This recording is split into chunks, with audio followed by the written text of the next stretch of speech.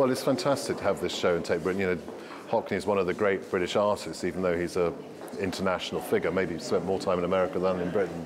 And it's incredibly exciting to see, you know, brought together for the first time works that we've seen in recent years in a kind of continuous thread linked back to these great iconic pictures of the 60s and 70s that, you know, I've only seen many of them as postcards as a teenager. So many bad experiences with art. There we are.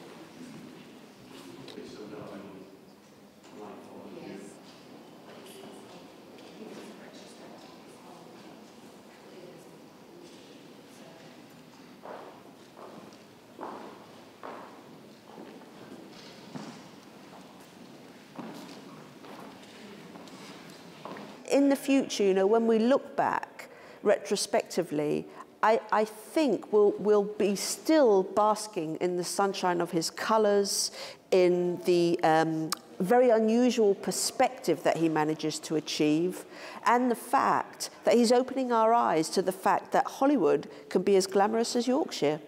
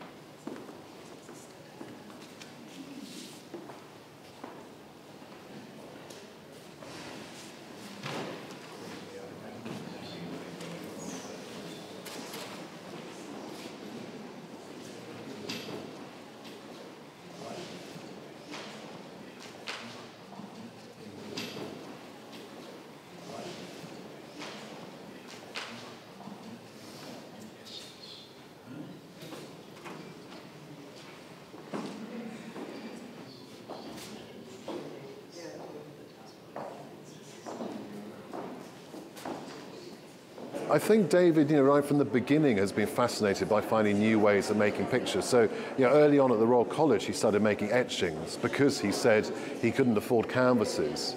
And so, you know, his etchings are some of the most, you know, innovative known. And all through his career, he's engaged with something new. So, you know, when sophisticated color photocopiers came in, he started making prints with a photocopier feeding the sheet through, so you get these layered images. When faxes came in, he started sending pictures to friends by fax. And then, of course, you know, when the iPhone and iPad came along, he started making drawings, initially just to send to people, and then later kind of presenting them in exhibitions as they are here.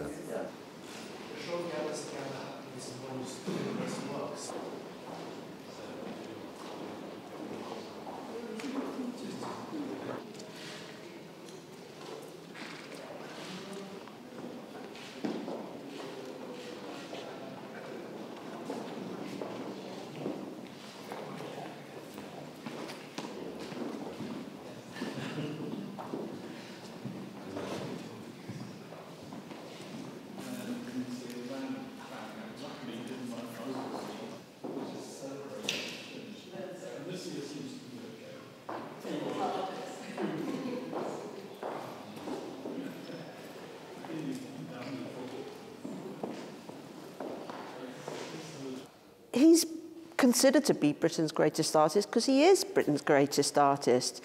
You know, he just uses the canvas, he uses colour, he uses the camera, he uses film in the most exceptional and imaginable ways. And he has this great imagination and this great power to put on 2D what is actually 3D. And he confuses us and he plays with us and he cajoles with us.